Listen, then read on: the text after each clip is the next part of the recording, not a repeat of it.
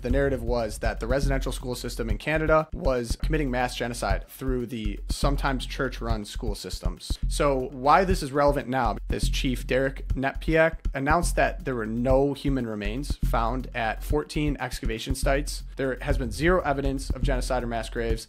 83 Catholic churches have been attacked. The Prime Minister of Canada, Justin Trudeau, said that these attacks were understandable. I think Justin Trudeau needs to apologize to all Catholics, because now we have churches that are burnt and you had public officials saying, oh, it's so terrible. I could understand why you'd be mad at Catholics and burn it down. It's like, dude, we always talk about reparations for slavery that happened 150 years ago when we fought a civil war over it. But like, how about the stuff you said last month that is causing violence? I think he needs to pay for some of this, not just apologize. He needs to pay for the repair for half of these churches.